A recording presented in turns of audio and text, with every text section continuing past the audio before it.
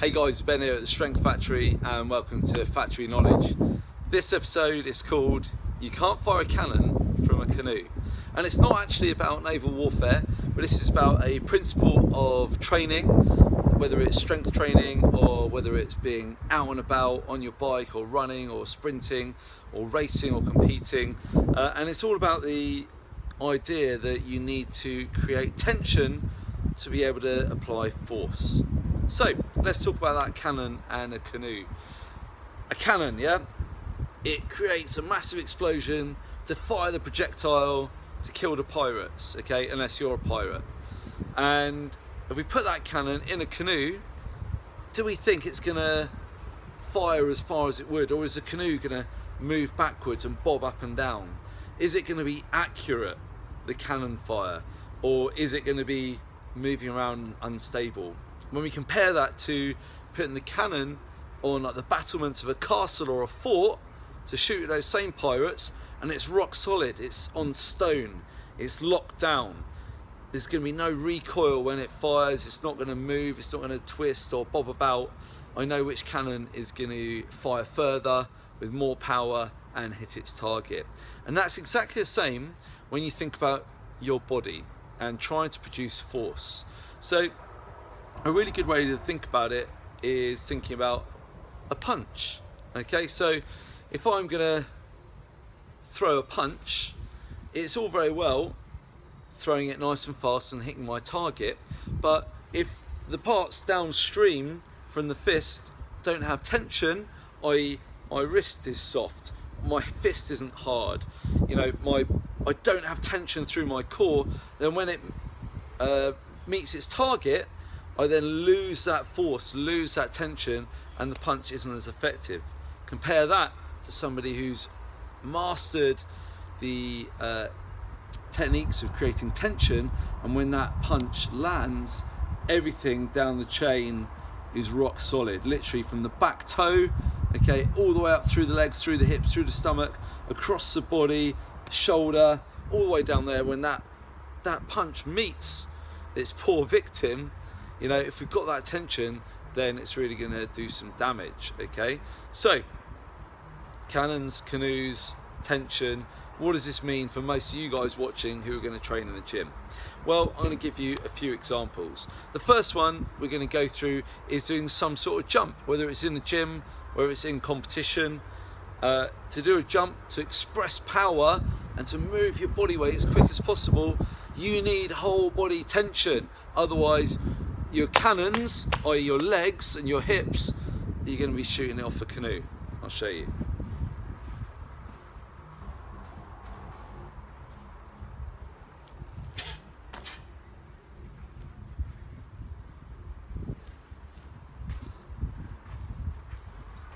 So, hopefully you can see the difference there, two jumps. The first jump, I was braced, I was drilled in the floor, I had tension through my hips, tension through my stomach.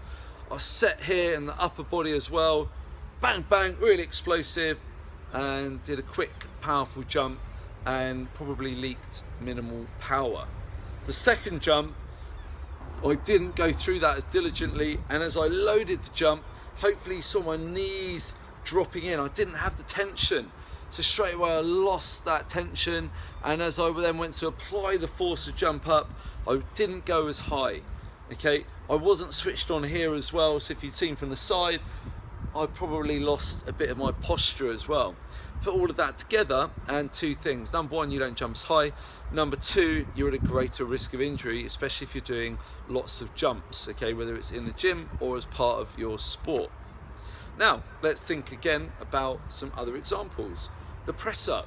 Ask someone what a press up is, and they'll say it's an upper body exercise, which is true, but ask me and I'll tell you it's a whole body exercise.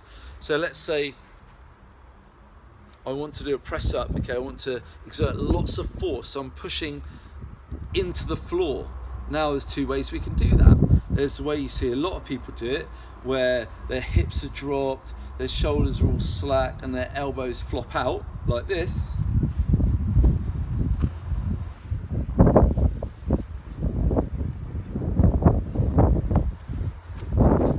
Okay, looks ridiculous. and you're not going to get very strong like that, and you're going to do your shoulders in. Or the second version, where you've got whole body tension.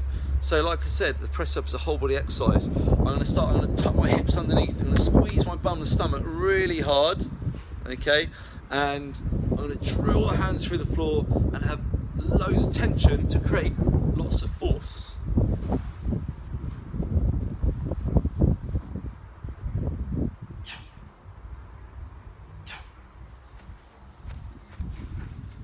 The second option there lets me create lots of force. So whether I want to do a real strength movement with a lot of weight, like a bench press or a weighted press up, or whether I want to do a powerful movement and maybe do an explosive press up off the floor, either way, that tension, so we're firing the cannon from the castle walls now, and you're the castle, that is going to let you apply tension and express your power and your physicality in training and in sport. Thinking about examples then actually away from the gym, think about sprinting a mountain bike or BMX or something like that.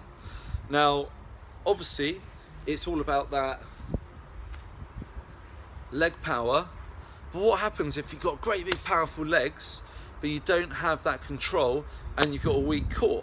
Well, you know what's going to happen is your hips are going to move around like it's Friday night, and you're going to leak power, okay? You're going to lose your posture, and ultimately less of that power is going to go through the pedal to the back wheel to propel you forwards. It's exactly the same if you think about sprinting up a hill or something like that. A sprinter, you know, watch Usain Bolt, okay? It's obviously on the flat, but the same principles apply.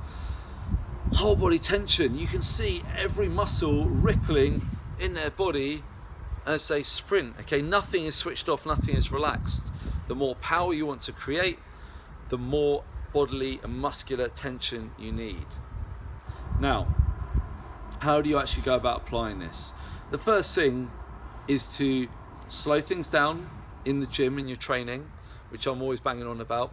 Reduce the weights. Loads of people I see, I'm right outside the gym, they're in there right now and they're lifting weights that are too heavy for them because they want to lift the big boy weights and, you know, whatever, but they're lifting it with poor technique and without correct tension. And so that's why I'm trying to educate people on these things. You need to slow down, you need to use less weight, you need to learn to create tension. So we can do things like maybe trying to snap the bar. Okay, if you've got a bar, well, snap the bar and feel how it creates a tension across your chest, upper back and down your arms. We can, you know, if we're doing a goblet squat or something like that, so I've got a weight in front of my chest, I can drill those feet into the floor to create that tension up in my hips, okay? So you can feel your bum before you even start the rep. Techniques like that and learning to properly brace your core, which is something I coach all my athletes on, will pay absolute dividends in the long run.